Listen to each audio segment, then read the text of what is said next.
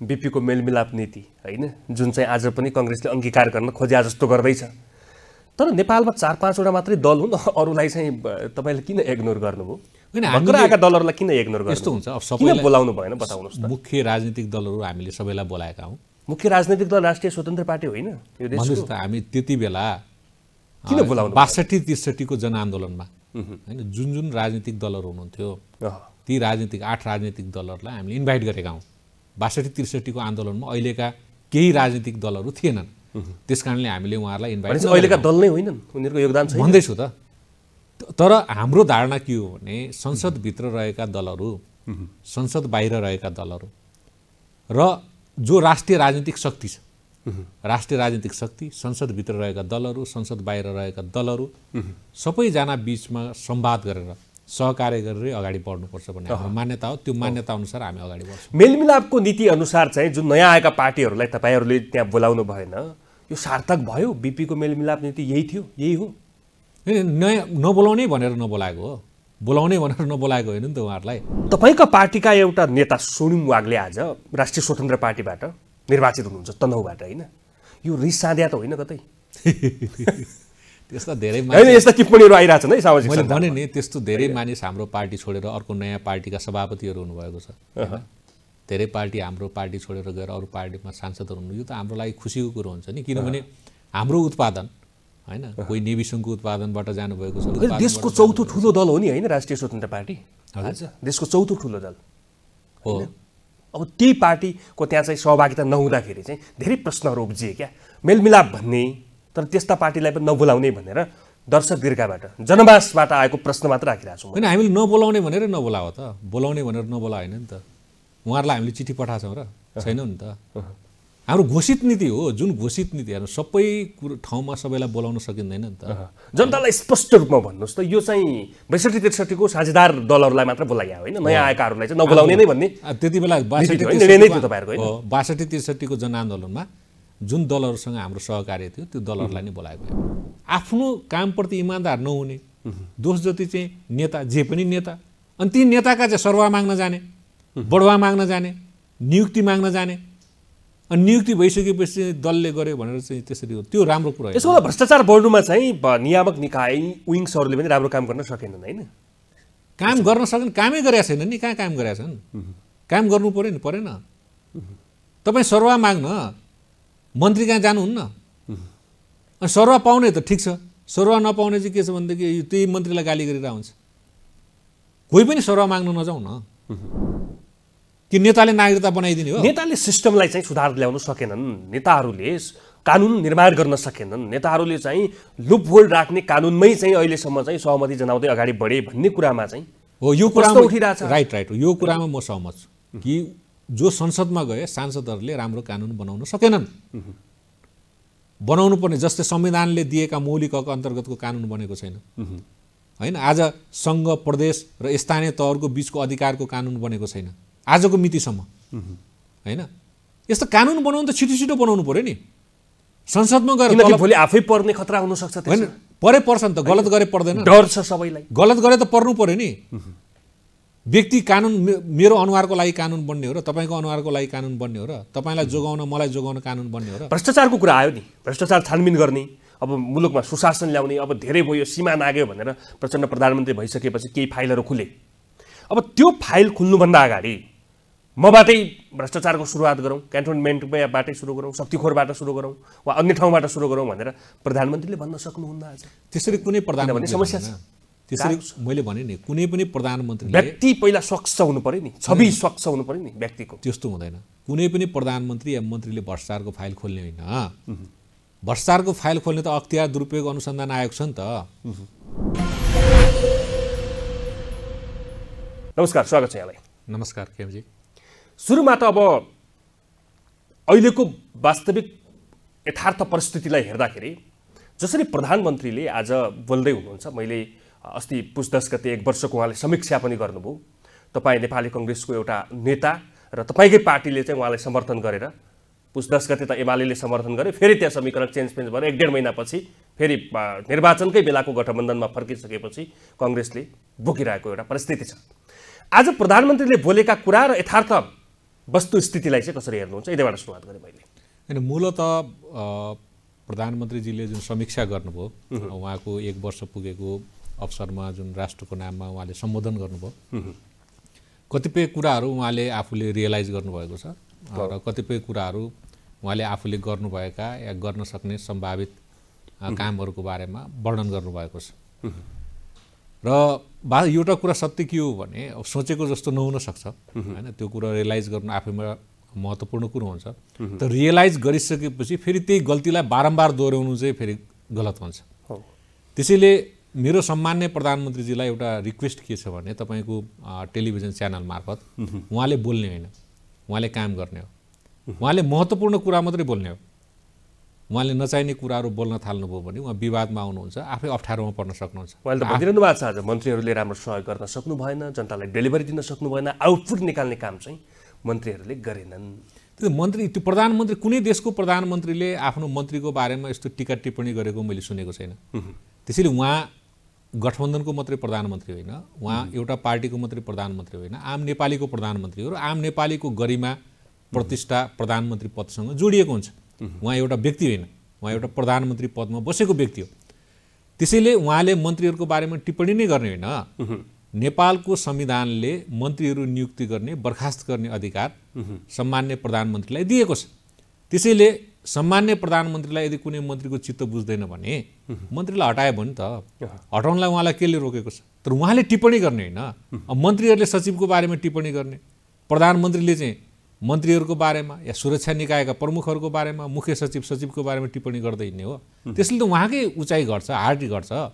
त्यसैले सम्मान्य प्रधानमन्त्रीज्यूलाई मेरो एउटा रिक्वेस्ट के हो भने प्रधानमन्त्री पदमा बसुन्जेल, हटेपछि जेसुकै गर्नुहोस्, बसुन्जेल कम्तीमा प्रधानमन्त्री पदको गरिमा, इज्जत, प्रतिष्ठा जोगाएर राख्नुहोस् हैन। त्यो प्रधानमन्त्री पद चाहिँ आज तपाईँको मात्रै होइन, भोलि अरू बस्नु होला।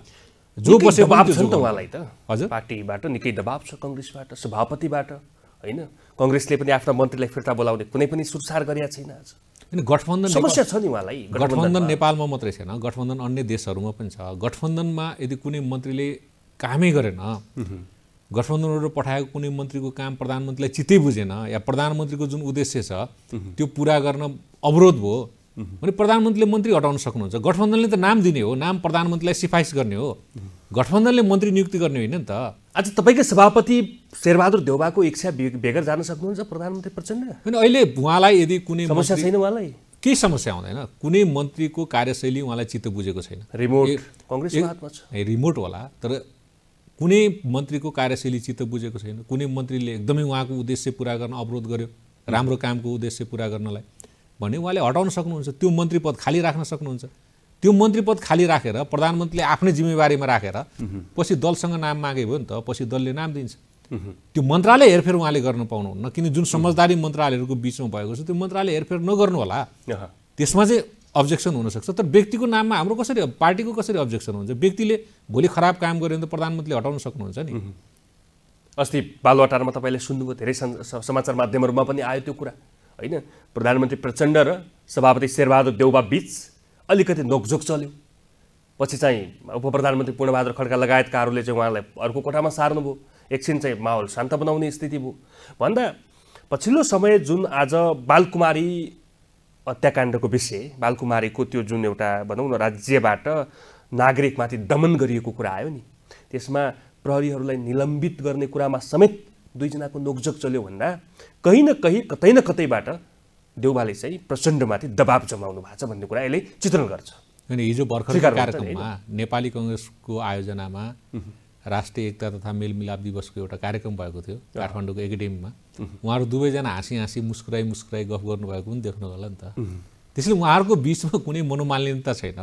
कहिलेकाहीँ कुनै कुरामा हैन आफ्ना दृष्टिकोणहरू राख्ने या दृष्टिकोणको बिचमा फरक हुने एउटा कुरो हुन्छ, तर उहाँ गठबन्धनलाई त्यो कुराले केही प्रभाव गर्दैन। यो गठबन्धन 5 वर्ष जान्छ, यो गठबन्धन 2084 सम्मै जान्छ र जुन गठबन्धन जुन सहमति भएको त्यो सहमतिको आधारै गठबन्धन अगाडि बढ्छ। एउटा कुरा निकालिहाल्नुभयो तपाईँले, बिपीको मेलमिलाप नीति हैन, जुन चाहिँ आज पनि कांग्रेसले अंगीकार गर्न खोजे जस्तो गर्दैछ। तर नेपालमा 4-5 वटा मात्रै दल हुन्, अरूलाई चाहिँ तपाईँले किन इग्नोर गर्नुभयो? हैन, भर्खर आएका दलहरूलाई किन इग्नोर गर्नुभयो? यस्तो हुन्छ, अब सबैलाई बोलाउनु भएन बताउनुहोस् त। मुख्य राजनीतिक दलहरू हामीले सबैलाई बोलाएका हौँ। मुख्य राजनैतिक दल राष्ट्रिय स्वतन्त्र पार्टी होइन यो देशको? भन्नुहोस् त हामी त्यति बेला किन बोलाउनु 62-63 को जनआन्दोलनमा हैन जुन राजनीतिक दलहरू हुनुहुन्थ्यो ती राजनीतिक 8 राजनीतिक दलहरूलाई हामीले इन्भाइट गरेका हौं। 62-63 को आन्दोलनमा अहिलेका केही राजनीतिक दलहरू थिएनन्, त्यसकारणले हामीले उहाँहरूलाई इन्भाइट गरेका। अहिलेका दल नै होइनन्, उनीहरूको योगदान छैन भन्दैछु त।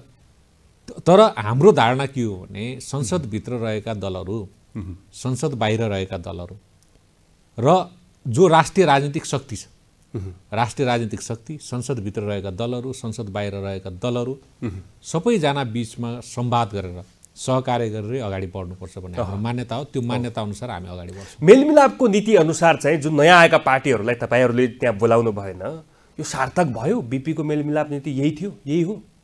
नयाँ नबोलाउने भनेर नबोलाएको हो, बोलाउने भनेर नबोलाएको होइन नि त उहाँहरूलाई। हाम्रो स्पष्ट के हो भने कुनै कार्यक्रमको एउटा निश्चित उद्देश्य हुन्छ।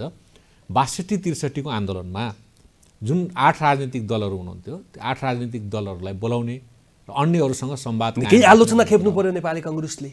सभापतिकै मुडमा भर पर्या त होइन नि त्यहाँ नबोलाउने कुरामा? होइन होइन, त्यो त हाम्रो सबैको सहमतिबाट भएको हो। सबैको सहमतिबाटै हामीले सुरुमै 62-63 को जनआन्दोलनमा जुन राजनीतिक दलहरू हुनुहुन्थ्यो हैन, जुन राजनीतिक दलहरूको बीचमा सहकार्य भएको थियो, ती राजनीतिक दलहरूको बीचमा चाहिँ एउटा कार्यक्रम गरौँ भनेर। त्यो अर्थ 62-63 को आन्दोलनमा त नागरिक स्तरबाट त अहिले आएका नयाँ पार्टीका केही क्याडरहरूले त भूमिका पनि खेलेका थिए होला।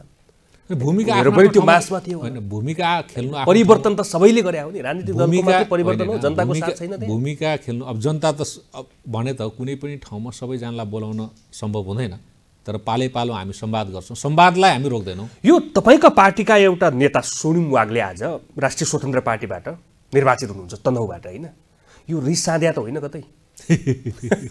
त्यस्ता धेरै होइन, यस्ता टिप्पणीहरू आइरहेछन् है सामाजिक। मैले भने नि त्यस्तो धेरै मानिस हाम्रो पार्टी छोडेर अर्को नयाँ पार्टीका सभापतिहरू हुनुभएको छ। धेरै पार्टी हाम्रो पार्टी छोडेर गएर अरू पार्टीमा सांसदहरू हुनु, यो त हाम्रो लागि खुसीको कुरो हुन्छ नि। किनभने हाम्रो उत्पादन हैन, कोही नेभी सङ्घको उत्पादनबाट जानुभएको छ, कोही तरुण दलको उत्पादनबाट जानुभएको छ, कोही पार्टीको उत्पादन। देशको चौथो ठुलो दल हो नि होइन राष्ट्रिय स्वतन्त्र पार्टी? देशको चौथो ठुलो दल हो। अब त्यही पार्टीको त्यहाँ चाहिँ सहभागिता नहुँदाखेरि चाहिँ धेरै प्रश्नहरू उब्जिए क्या, मेलमिलाप भन्ने, तर त्यस्ता पार्टीलाई पनि नबोलाउने भनेर दर्शक दीर्घाबाट जनमासबाट आएको प्रश्न मात्र राखिरहेको छौँ। होइन, हामीले नबोलाउने भनेर नबोलाओ त, बोलाउने भनेर नबोला होइन नि त। उहाँहरूलाई हामीले चिठी पठाएको छौँ र छैनौँ नि त। हाम्रो घोषित नीति हो, जुन घोषित नीति हेर्नु सबै ठाउँमा सबैलाई बोलाउन सकिँदैन नि त। जनतालाई स्पष्ट रूपमा भन्नुहोस् त, यो चाहिँ 62-63 को साझेदार दलहरूलाई मात्र बोलाइया होइन, नयाँ आएकाहरूलाई चाहिँ नबोलाउने नै भन्ने त्यति बेला 62-63 को जनआन्दोलनमा जुन दलहरूसँग हाम्रो सहकार्य थियो त्यो दलहरूलाई नै बोलाएको हामीले। अब आजको दिनमा चाहिँ जस्तो सरकारले डेलिभरी दिने कुरामा चाहिँ निकै आलोचित भइरहेछ। यो कुरा त प्रचण्डले पनि स्वयंले स्वीकारोक्ति गर्नुभयो, म फेरि नयाँ जङ्गलले जान्छु भन्नुभयो। त्यसको 2 दिन नबित्दै कता कता हेलिकप्टर लगेर गोर्खातिर गएको, उडेको, त्यहाँ तस्बिरहरू खिचेको, नाति ज्वाइँलाई चाहिँ आशीर्वाद दिएको, यस्ता गतिविधिहरूले चाहिँ त्यो पद र त्यो संस्थाको गरिमालाई चाहिँ कहाँ पुर्याउँछ बताउनुहोस् त। हेर्नुहोस्, एउटा कुरा के हुन्छ भने हामी सानो सानो कुरामा झिना मसिना कुरामा अल्झिन्छौँ। कसले कुन घडी लायो, कसले कुन ब्याग बोक्यो, कसले कस्तो कोट लायो, है यो सामान्य कुरा होइन। यस्तो कुरा संसारमा कहीँ पनि हुँदैन हो। अब व्यक्ति हो नि, व्यक्तिले ब्याग त 500 को ब्याग भेट्ने र 18 लाख को ब्याग भेट्ने चर्चा भइहाल्छ नि कल्याण सर, हुँदैन?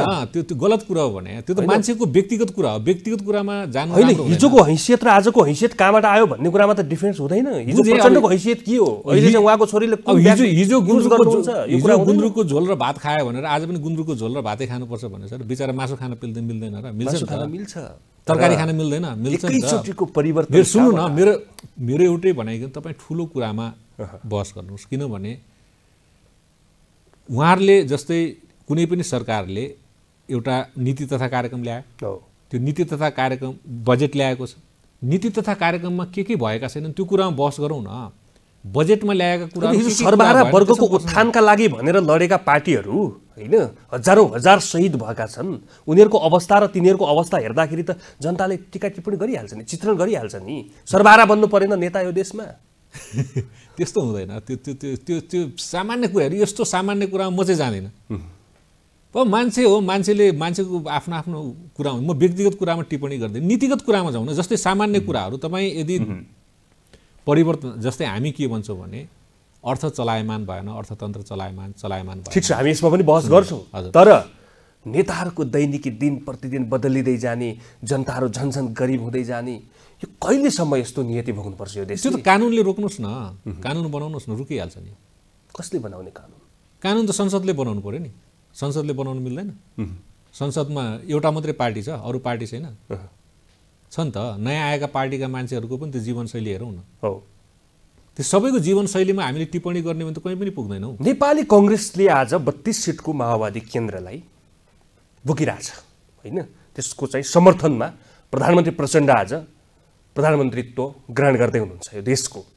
अब यो कहिलेसम्म हो भन्नेमा शङ्का छ। तपाईँहरूको यो गठबन्धन, तपाईँहरूको यो साझेदारी 5 वर्षसम्म चल्छ कङ्ग्रेससँग? 2084 सम्मै चल्छ।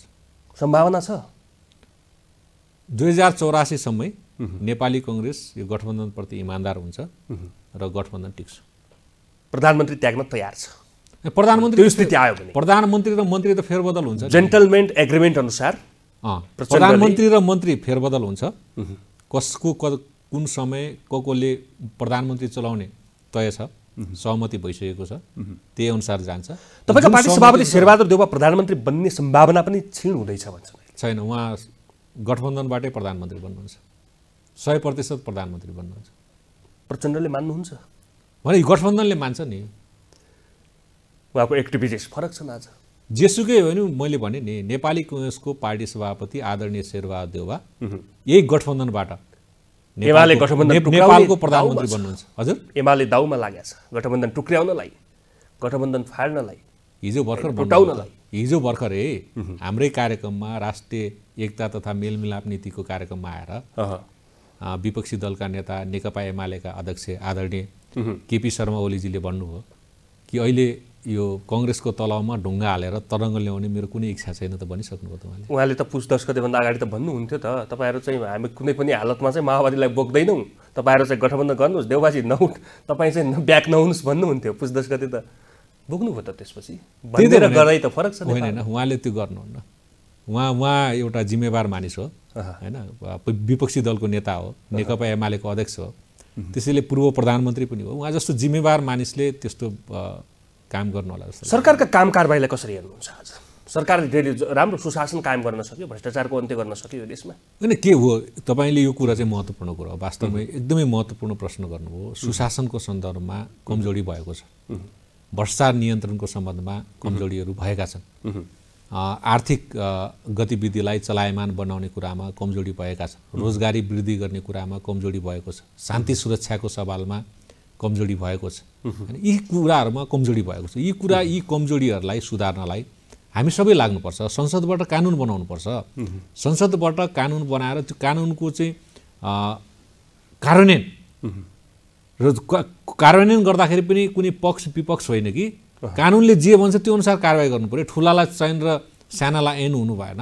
जुन कानुन निर्माण भएको त्यो कानुन अनुसार चाहिँ अगाडि बढ्यो भने मलाई लाग्छ हामीले जुन चाहेको जस्तो सुशासन स्थापित हुन सक्छ। सुरुमा चाहिँ भ्रष्टाचारका फाइलहरू खोल्ने भनेर निकै ठुला ठुला काण्डहरूमा पनि बहस भयो, तर आज आएर त्यो किन सेलाउँदैछ?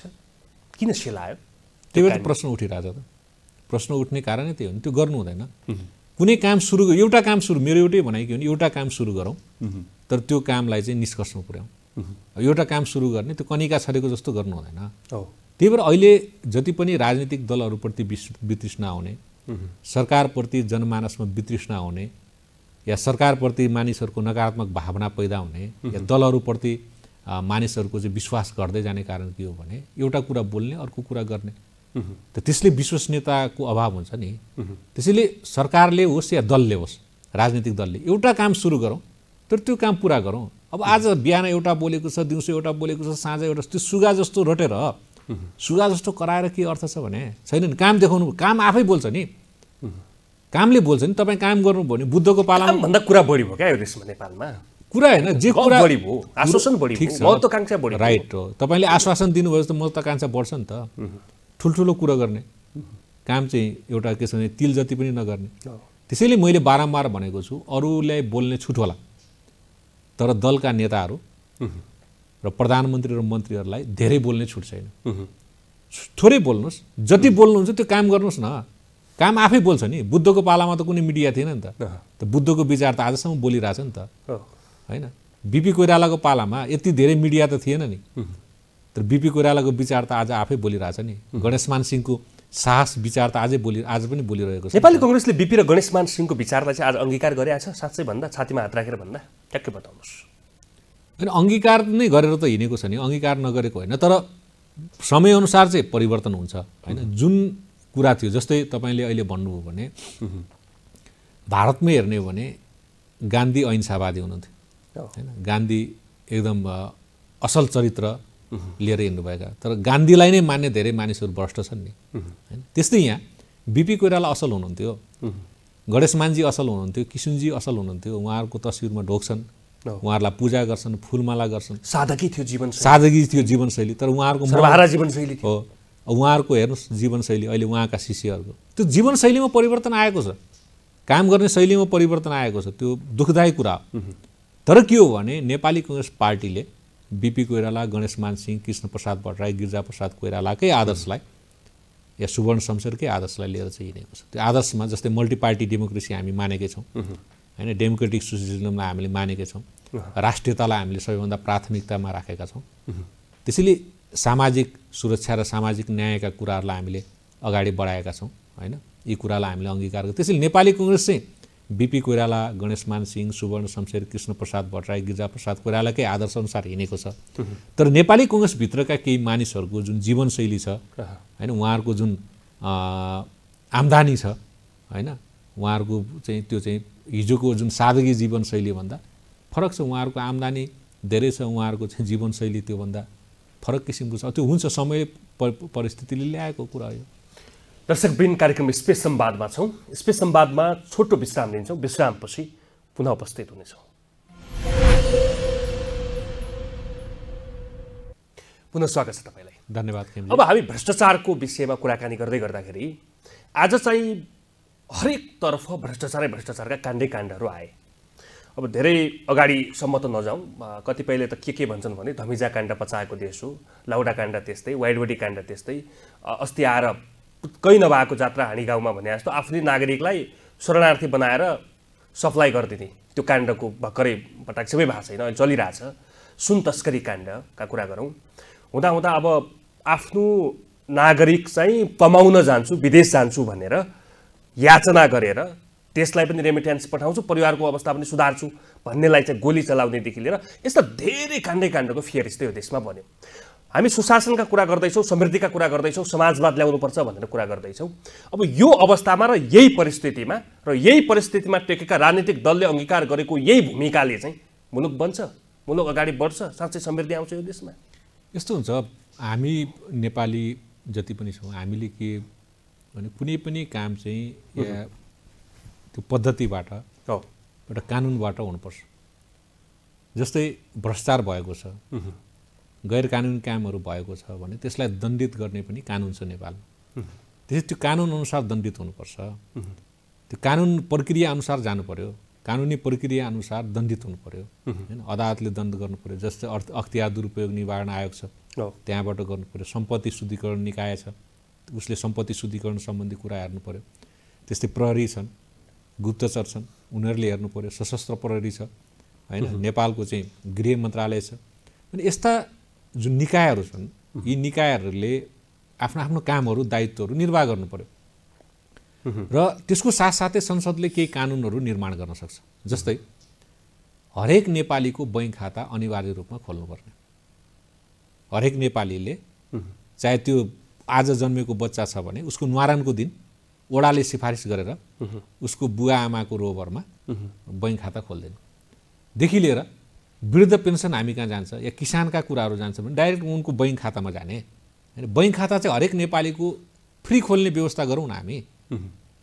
त्यो हो भने त बैंक खाता, बैंकिङ कारोबार अनिवार्य रूपले गर्नु पर्यो। जे कुरा गर्दा पनि बैंकिङ कारोबार गर्नु पर्यो। दोस्रो, चाहे तपाईँको 0 इन्कम होस्, चाहे तपाईँको 1 बिलियन इन्कम होस्, तपाईँले ट्याक्स भर्नै पर्ने, ट्याक्स बुझाउनै पर्ने। यदि हामीले कानुन निर्माण गरौँ, अनिवार्य रूपमा नै ट्याक्स गर्नुपर्ने, ट्याक्स नबुझाएको व्यक्ति नहुने भनेर यदि हामीले व्यवस्था गऱ्यौँ भने 18 वर्ष उमेर पुगेका हरेकले ट्याक्स बुझाउनै पर्ने एउटा कानुन निर्माण गऱ्यौँ भने के हुन्छ भने बैंकिङ प्रणालीबाट तपाईँको कारोबार हुन्छ।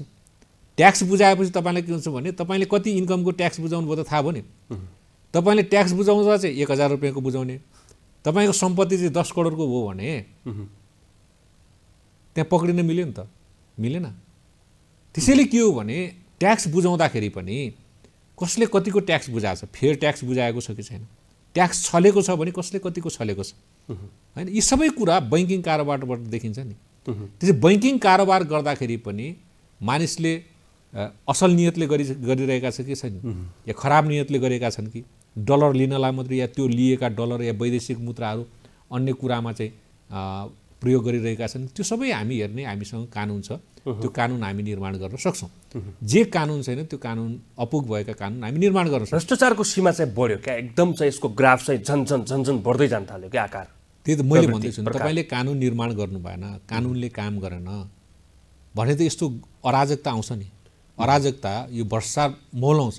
त्यसैले भ्रष्टाचार 2072 सालदेखि त आज 8 वर्ष भइसक्यो संविधान जारी 72 साल मात्रै होइन, यो भ्रष्टाचार त हरेकचोटि यो आजको तपाईँलाई 100 पुस्तासम्म पनि रहन सक्ला।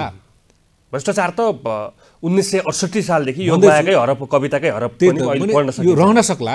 तर त्यसलाई नियन्त्रण गर्न त कानुन छ नि, अख्तियार दुरुपयोग अनुसन्धान आयोग छ हैन, देशमा चाहिँ सम्पत्ति शुद्धिकरण आयोग छ, प्रहरी छ हैन, गुप्तचर छ, गृह मन्त्रालय छ, राज्य प्रशासन, राजनीतिक छाया छ हरेक ठाउँमा। नै राजनीतिक छाया नियुक्ति त्यस्तै छ। मैले भने नि तपाईँ इमान्दार हुनु पर्यो, आफ्नो पेसामा आफू इमान्दार हुनु पर्यो नि। हरेक कुरामा दललाई दोष दिएर तपाईँ उन्मुक्ति हुने हो भनेदेखि त यहाँ त कुनै कसै तपाईँ पत्रकारले प्रश्न पनि मलाई गर्न सक्नु होइन। राजनीतिक दलले चाहिँ अख्तियारमा नियुक्ति गर्छ होइन, न्यायाधीश राजनीतिक दलकै रहबरमा नियुक्ति हुन्छ, राजदूत राजनीतिक दलकै रहबरमा नियुक्ति हुन्छन् भन्दा हरेक ठाउँमा चाहिँ राजनीति छ क्या।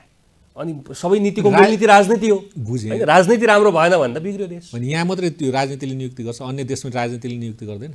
कुन यस्तो देश छ जुन देशमा चाहिँ राजनीतिले संवैधानिक निकायमा नियुक्ति गर्दैन? कुन यस्तो देश छ ल मलाई बताइदिनुहोस् न जहाँ त्यहाँ हरेक देश स्पर्धा भएन क्या? होइन, हरेक देश कहीँ पनि प्रतिस्पर्धाबाट हुँदैन। हरेक देशमा संविधान छ, हरेक देशमा कानुन छ।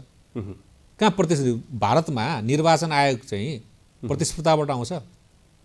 भारतमा चाहिँ लोकपाल चाहिँ मा चाहिँ या यो सम्पत्ति शुद्धिकरण उसमा प्रतिस्पर्धाबाट जान्छ? जाँदैन कहीँ पनि। यो प्रतिस्पर्धा कहीँ पनि हुँदैन। संवैधानिक निकायहरू जुन हो, संवैधानिक निकायहरूमा नियुक्ति गर्ने नै मन्त्री परिषदको सिफारिसबाट हो। मन्त्री परिषदले निर्णय गर्ने हो, राष्ट्रपतिले नियुक्ति गर्ने हो होइन। त्यसैले के हो भने यहाँ पनि हुने त्यही नै हो, तर आफू इमान्दार हुनु पर्यो नि। इमान्दार नहुने, जस्तै भारतमा सिबिआई छ, यहाँ सिआइबी छ, नाम मात्रै फरक हो नि।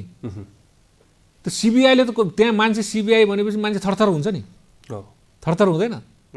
अस्ति भर्खरै एउटा चाहिँ के अरे व्यापारीको घरमा छापा मार्दाखेरि 50 जना चाहिँ रिजर्भ बैङ्कको कर्मचारीलाई 10 दिन लाग्यो अरे नोट गर्नलाई होइन भन्ने समाचारै आयो। यहाँका कर्मचारी चाहिँ किन डराउने? आफू डराउने, सबै कुरो के छ भने बस्नुपर्ने आफैलाई पर्ने। त्यो नजाने नि, जो डराउने मान्छे अख्तियार दुरुपयोग अनुसन्धानमा नगए भयो, उसले आफू गल्ती गरेर आउँछ।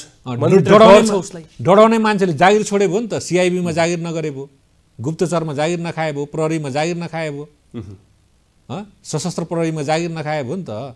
त्यो गृह मन्त्रालयमा जागिर नखाए भयो, निजामती कर्मचारीमा जागिर किन डराउने?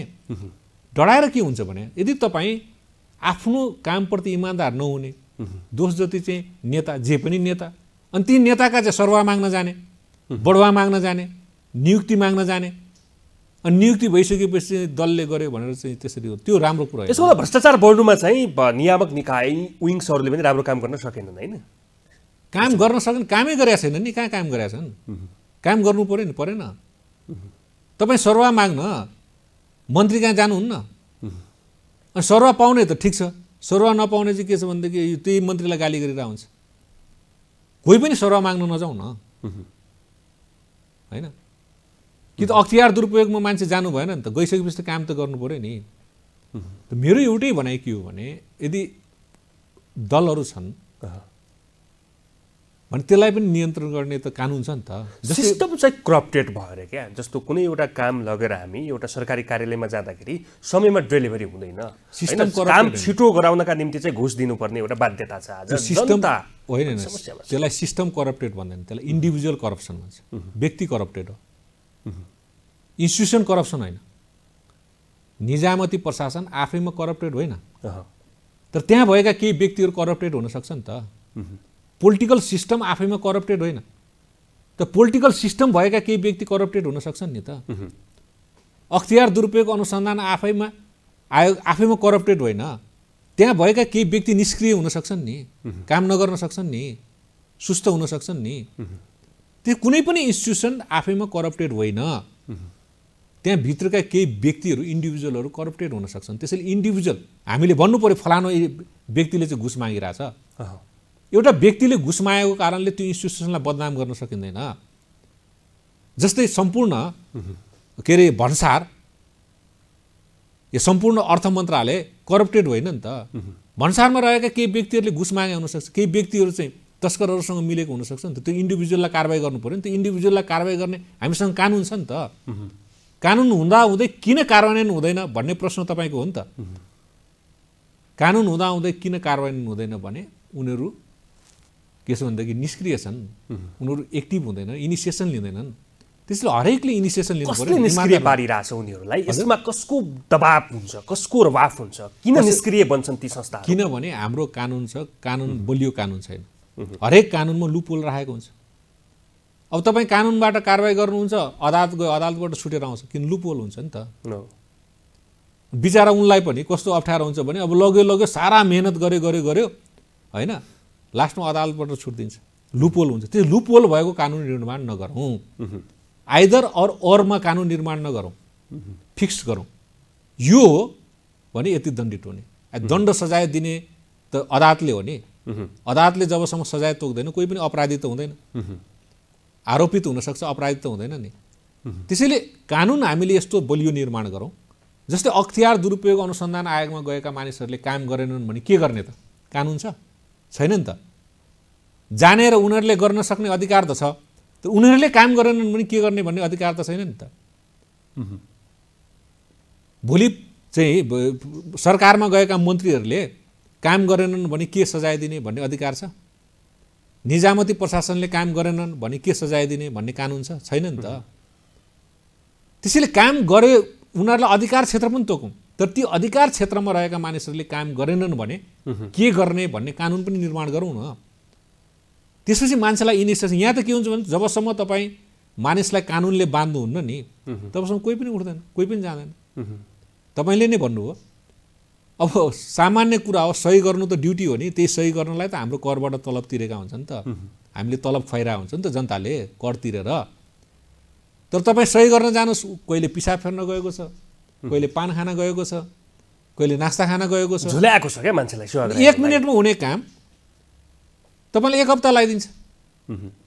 विदेशमा म तपाईँलाई भन्छु, कतिपय सरकारी कार्यालयहरूको मान्छेले देखेको पनि हुँदैन।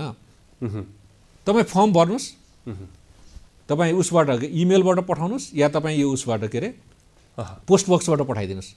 पोस्ट अफिसबाट तपाईँ पठाउनु भयो भने जान्छ। डकुमेन्ट मिलेको छ भने तपाईँको सबै आउँछ, डकुमेन्ट मिलेको छैन भने यो डकुमेन्ट ल्याउनुहोस्, थप गर्नुहोस् भनेर दिन्छ।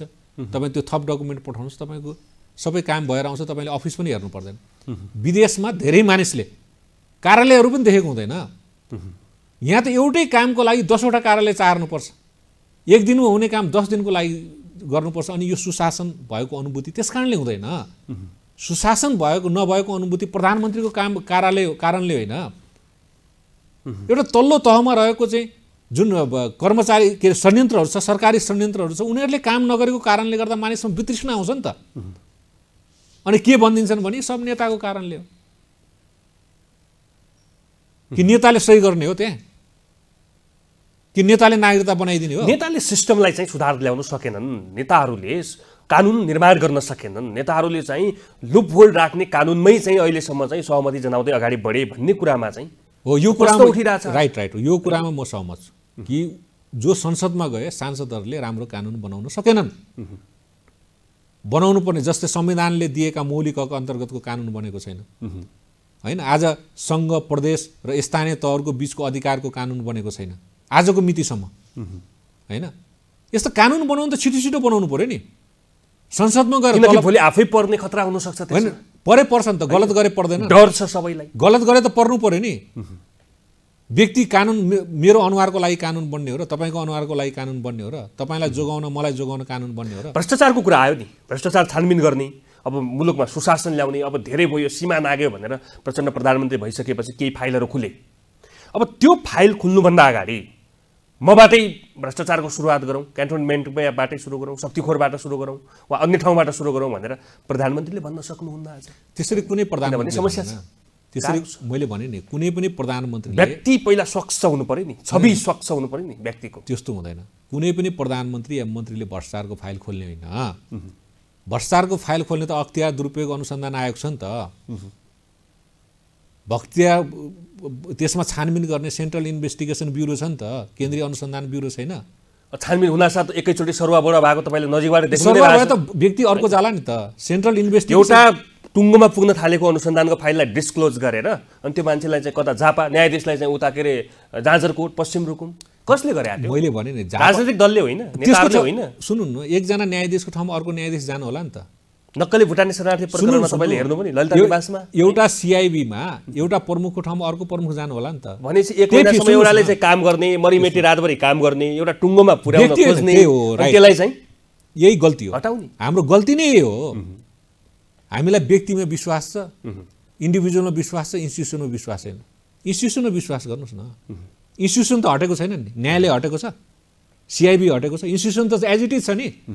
त्यो इन्स्टिट्युसनमा एउटा मान्छे कि त्यो लाल पूर्जा हो र सधैँभरिलाई त्यहाँ बसिरहने, कसैको नाममा लाल पूर्जा चाहिँ राजनीतिक हस्तक्षेप छ, राजनीतिको छाया छ भने यो हुँदै नजिकका मान्छेहरूलाई लगेर चाहिँ त्यहाँ राख्छन्। फेरि के निर्णय दिन्छ? यो तपाईँले यदि दिमागमा यो राख्नुभयो कि राजनीतिक हस्तक्षेप हुँदैन भनेर तपाईँले बहस सुरु गर्नुभयो भने तपाईँ निष्कर्षमा कहीँ पनि पुग्नुहुन्न।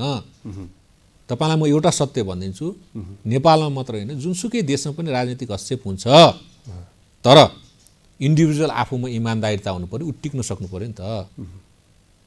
सबै देशमा तपाईँलाई मैले टिक्न सक्नु पर्यो। मान्छे इमान्दार छ, इमान्दार छविका साथ उसले अनुसन्धान गरेछ, छानबिन गरेछ, खोज गर्यो, तर त्यो मान्छे चाहिँ दोस्रो दिन चाहिँ कसैको चित्त बुझेन, सन्कीका भरमा त्यो मान्छे त पुग्यो त जाजरकोट। हट्छ त होइन, हट्छ, तर इन्स्टिट्युसन त हट्दैन नि।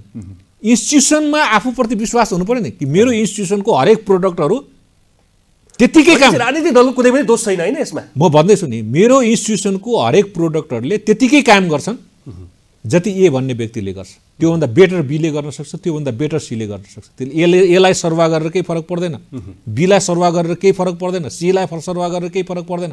त्यो इन्स्टिट्युसनले सो गर्ने कुरा हो।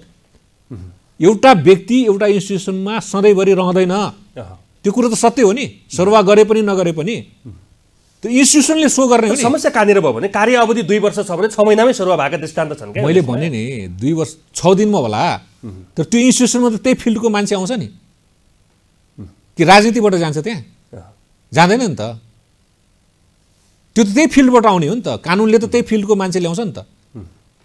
त्यसरी कुनै पनि अर्गनाइजेसनलाई यति चाहिँ सेल्फ कन्फिडेन्स हुनुपर्छ कि मेरो अर्गनाइजेसनमा रहेका हरेक व्यक्तिहरू त्यो चाहिँ त्यतिकै अनेस्ट हुन्छ। भनेपछि राजनीतिले हस्तक्षेप गरे पनि व्यक्ति अनेस्ट हुनु पर्यो भन्ने कुरामा चाहिँ तपाईँको जोड हो। व्यक्ति हुनु पर्यो नि। इन्स्टिट्युसनमा जो मान्छे जान्छ त्यो मान्छेले चाहिँ खबरदारी गर्न सक्नुपर्छ। परेन भने सबै मान्छे कहाँ राम्रो हुन्छ? संसारमा सबै मान्छे राम्रो भए त कानुनै बनाउनु परेन नि। कानुन बनाउनु पर्छ। कानुन के का लागि बन्छ? कि संसारमा अपराध हुन सक्छ, संसारमा गलत मानिस हुन सक्छन्, संसारमा भ्रष्ट क्रियाकलाप हुन सक्छन्, संसारमा चाहिँ द्वेष हुन सक्छ, एकअर्काप्रति ईर्ष्या हुन सक्छ, झगडा हुन सक्छ, द्वन्द्व हुन सक्छ, लडाइँ हुन सक्छ। यसलाई रोकथाम गर्न, यसलाई नियन्त्रण गर्न एउटा प्रक्रियाबाट गर्नुपर्छ भनेर कानुन निर्माण गरेको हुन्छ नि त। त्यो कानुनको चाहिँ निर्णय गर्ने अदालतले गर्छ। त्यो जुनसुकै तरहबाट त्यो ठाउँमा पुगिसके पछाडि, जसरी त्यो ठाउँमा पुगोस्, तर त्यहाँ पुगिसके पछाडि शपथ लिइसके पछाडि चाहिँ उसले अनुशासित भएर काम गर्नु पर्यो। हो त होइन, कसैलाई पनि तल्लरमाथि काखा पाखा गर्नु भएन, राजनीतिले मात्र दोष दिनु भएन।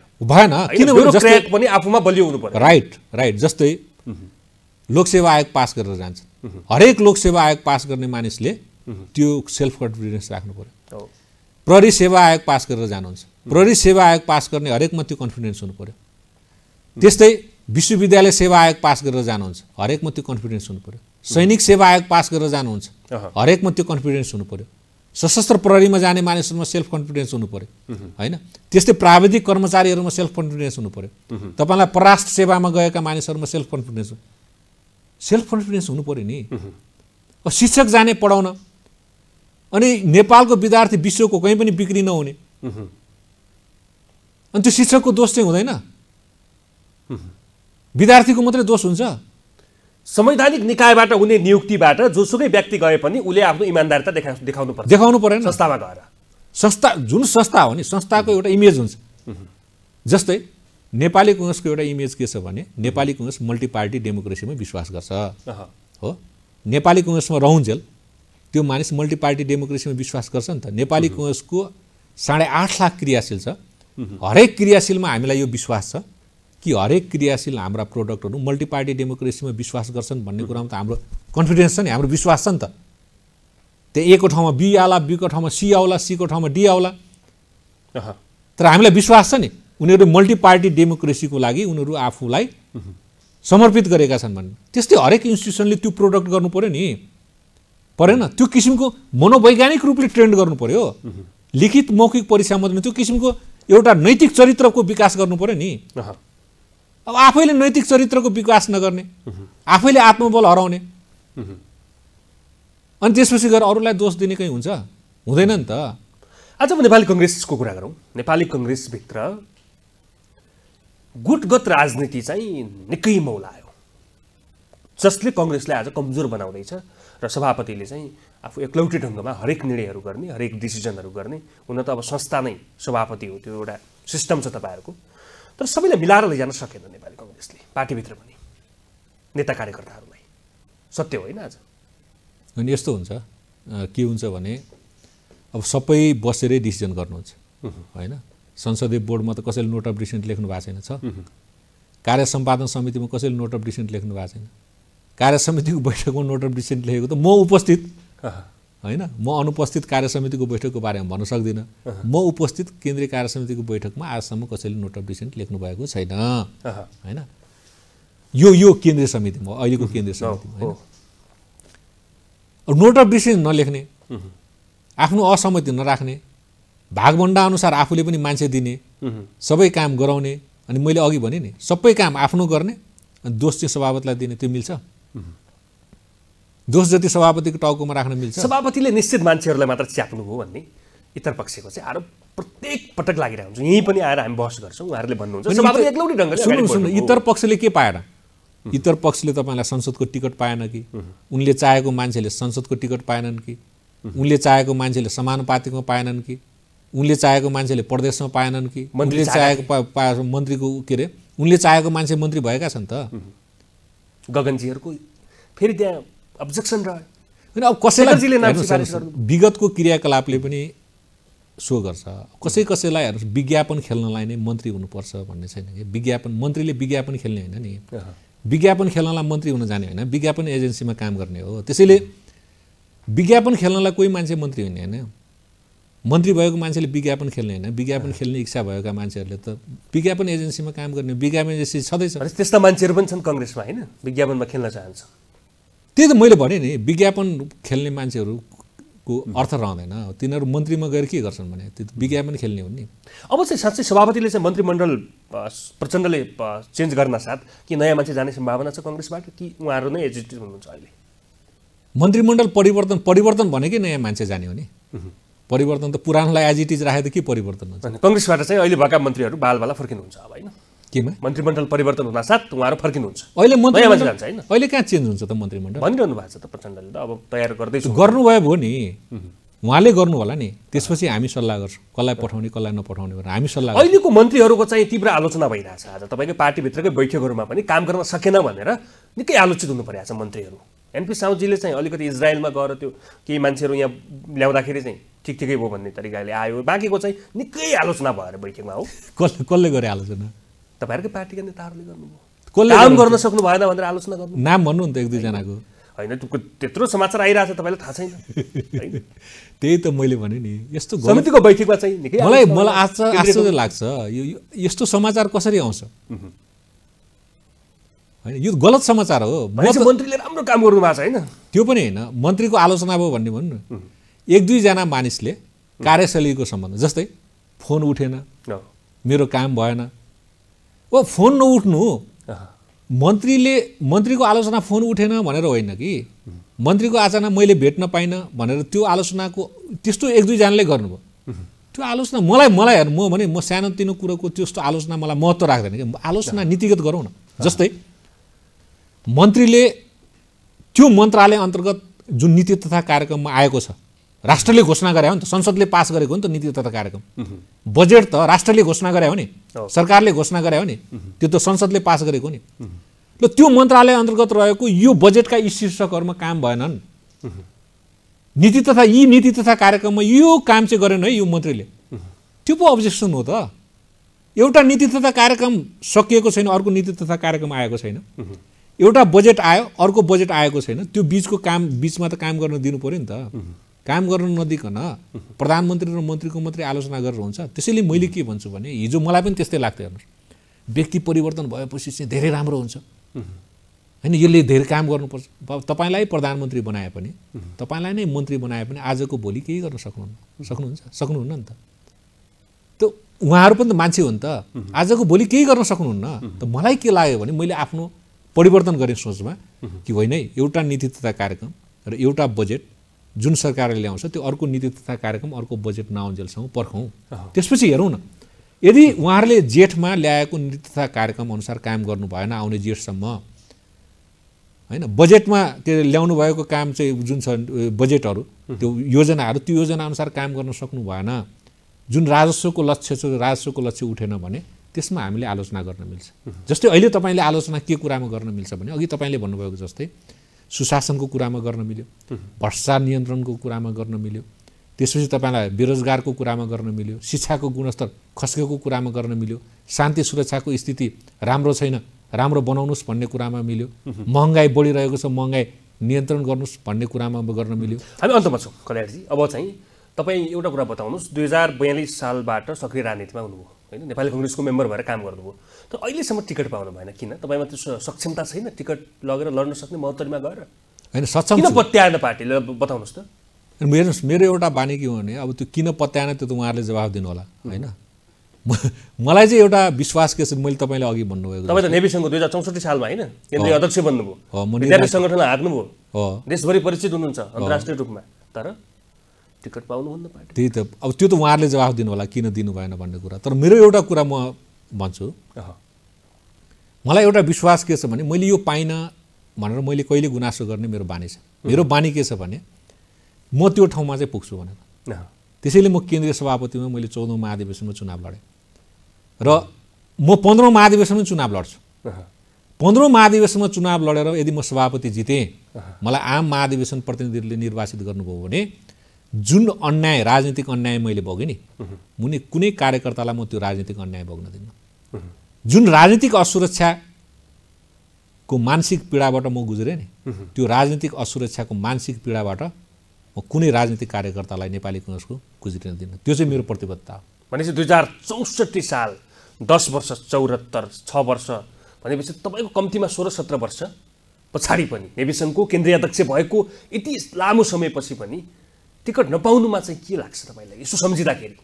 अनि म आफू टिकट दिने ठाउँमा नभएर चाहिँ हो होइन, त्यसैले म आफै टिकट दिने ठाउँमा पुग्छु, म केन्द्रीय सभापति बन्छु। तपाईँलाई पनि त्यसमा बार्गेनिङ पावर बलियो बनाउनलाई कल्याणले चाहिँ सभापतिमा उम्मेदवारी दिनुभयो भन्ने पनि धेरै छन्। मैले भने नि, मैले उम्मेदवारी दिँदा त यति चर्चा छ, एउटा हिन्दीमा एउटा कहावत छ, वो कत्ल भी करता है तो चर्चा नहीं होती, वो कत्ल भी करता है तो चर्चा नहीं होती, हम आहा भी बढ़ते तो हो जाते बदनाम भनेर भन्छ कि। त्यस्तै के हो नि, उम्मेदवारी दिँदा त यति चर्चा छ, राम्रै कुरा हो होइन। म सभापति जितेँ भने झन् कति चर्चा होला। सम्भावना छ नेपाली कङ्ग्रेसमा कल्याण गुरुङले सभापति जित्ने? सम्भावना कसको सम्भावना छैन? संसारमा ग्रस्त भएको छ नेपाली कङ्ग्रेस, आफ्ना आफ्ना मान्छेहरू छन्, प्याक गरेका छन्, हरेकतिर चाहिँ सेटिङ छ कङ्ग्रेसभित्र बाटोभित्र। सम्भावना अब असम्भव चिज संसारमा केही पनि हुँदैन होइन, नहुन्जेल त्यो चाहिँ पूर्ण नहुन्जेल हरेक चिज चाहिँ असम्भव लाग्छ।